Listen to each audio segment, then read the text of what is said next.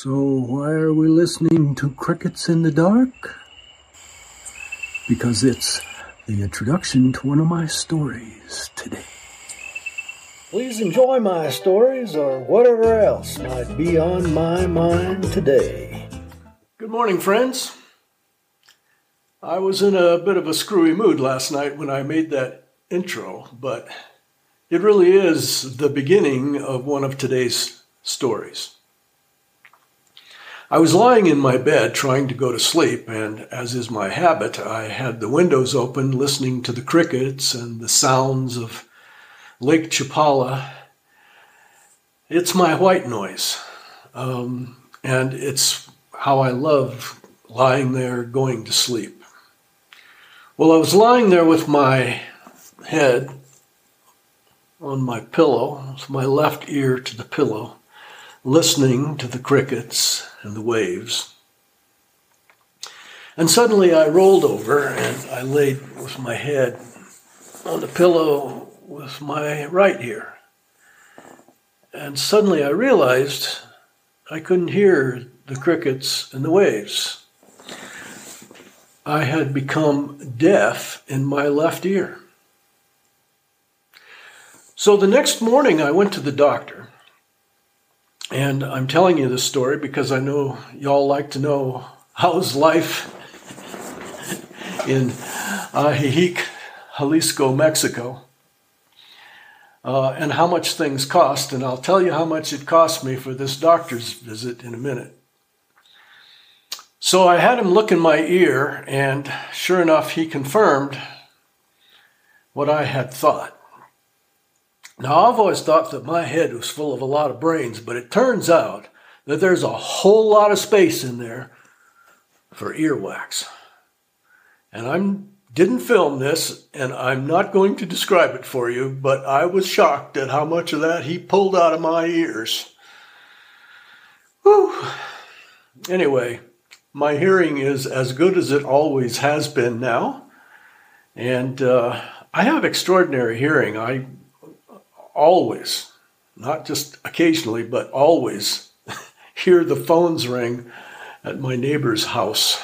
Not only here, but other places I've lived.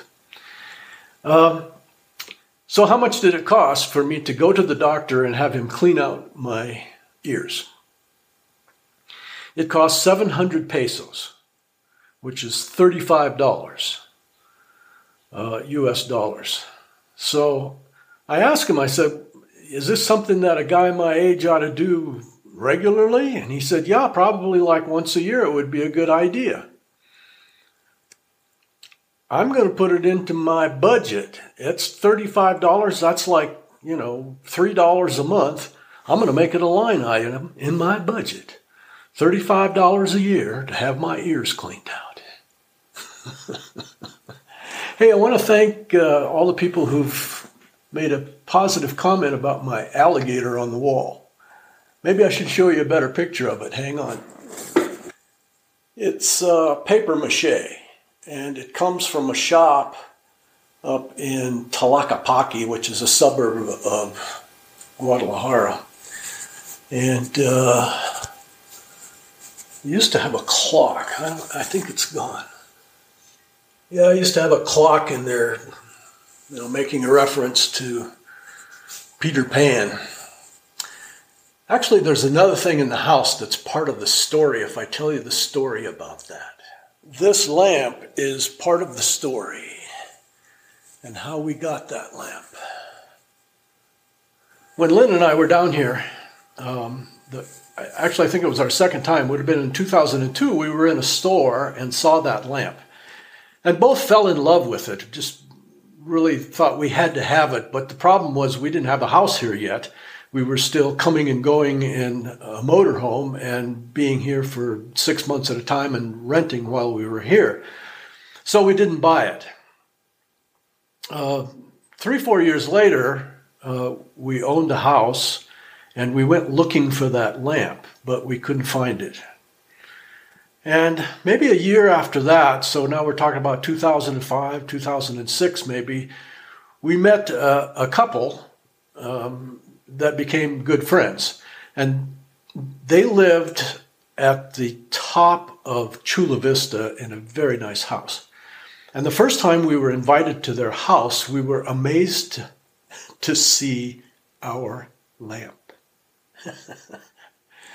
And of course, we tried to buy it from them, but no, they weren't selling it.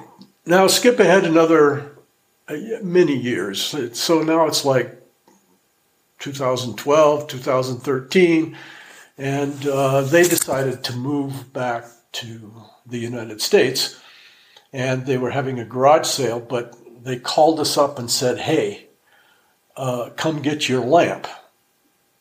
So it was a gift. We also had expressed an interest in another thing that they had lying up on the top of their kitchen cupboards, the alligator.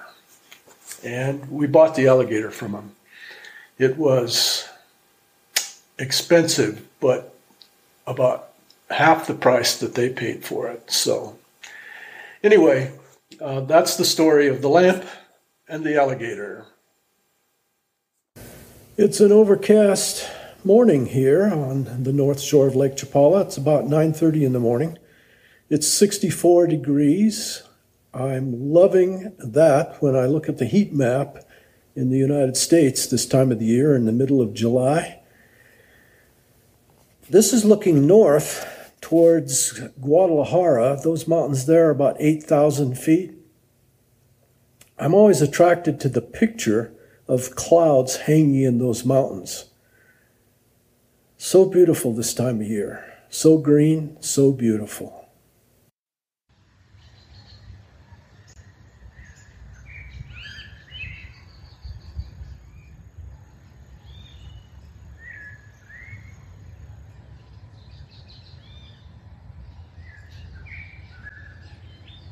I came down off of my roof to see if I could get a better picture of the color from this angle down here in the street.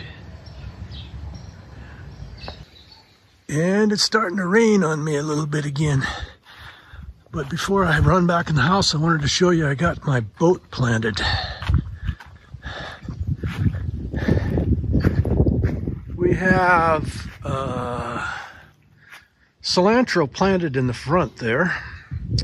And that's mint and oregano and chives and basil. And in this large area in the front here, I've planted green onions. I'm real happy with how the boat's turned out. Got my kitchen pantry cabinet done. This is me brad nailing the backing onto the cabinet, hanging the doors, and admiring my work. There we are, all finished and installed. Have to put the hardware on it. Some pull handles and some latches to hold it closed, and magically they appear. I am happy with it. It's cleaned out some of the other cupboards, and what it really does is it keeps me from having to bend over at the waist and look down underneath something to find things all the time.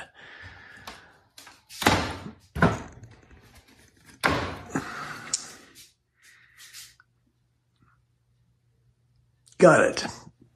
Well, what else is on my mind today?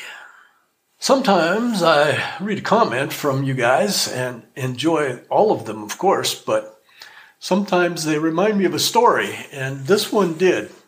The question was, what in the world would I be doing with 100 sterilized test tubes? It's not the kind of thing that you usually find in somebody's house. And the question came on the video that I did a few videos ago about testing all of the water, Lake Chapala, and the water in my house, and the Garafons. And thank you very much to the guy who made a comment to correct my pronunciation of Garafons. He objected to me saying Garafons, And I just wanted to say thank you for the Spanish lesson. Lecciones de español muy importante para mí. Gracias. Anyway, why do I have 100 sterilized test tubes? Well, several years ago, my son, who's in the business of buying and selling insects, but refuses to do anything internationally because it causes potential legal problems for him, hooked me up with a guy in Germany who wanted to buy 100 leaf cutter ant queens. And I'll put a link up here to a video I did about ant wars with leaf cutter ants a few years ago. Here's a picture of leaf cutter ants. They can be about an inch long. This one in the ruler is about an inch and a half counting the wings, but the body is an inch long. And once a year, those queens fly out of the nest and start new colonies. Anyway, the guy in Germany wanted 100 of them, and in order to ship them, I needed test tubes. So I did, and I shipped him 100 of them. And the procedure is that you capture them and put them in the test tube, and then you stuff it with some moistened cotton ball and seal the tube, and they're all packed very well and sent off to Germany. And we did this with a permit from the German government, and it was all legal and above board because he was a research scientist in Germany. Here in Mexico, now the laws have changed considerably since I did that a few years ago. They've made laws against collecting these ants because, well, that's another long story, but the federal government of Mexico has decided you shouldn't be collecting insects unless you have a permit. Anyway, I collected them, I boxed them all up, I packaged them as they should be. It cost, he paid me $5 per ant, so he sent me $500 on PayPal plus $135 for shipping. FedEx from Mexico to Germany. I got a call from the aduanal or the customs agent at the airport in Guadalajara, and he said, ¿Qué es Hada Mexicana?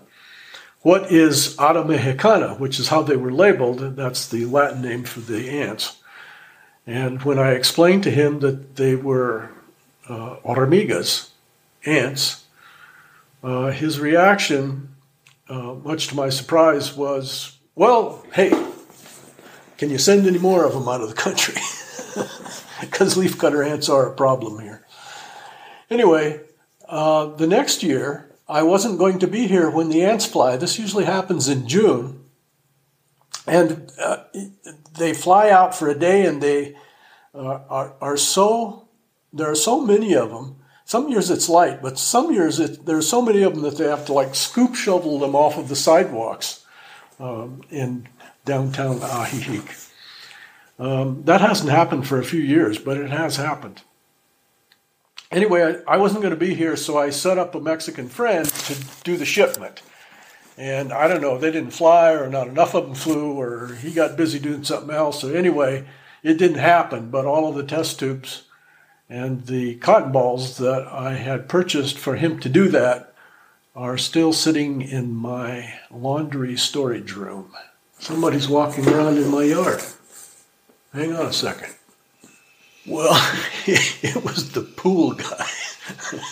Not recognizing the pool guy as he walked across my lawn reminds me of the time many years ago when I called the police at 4:30 in the morning because a guy drove past and threw something at my house and hit my window. It didn't break, but made a noise, and I happened to be up and standing there and didn't see it, but I heard it. And anyway, called the police. Turned out it was my newspaper. Hey, if you like me, give me one of those thumbs up. And please subscribe and hit that little bell so you know when I post next. Please share me with your friends on social media. Thank you for watching. I hope you enjoyed what was on my mind today.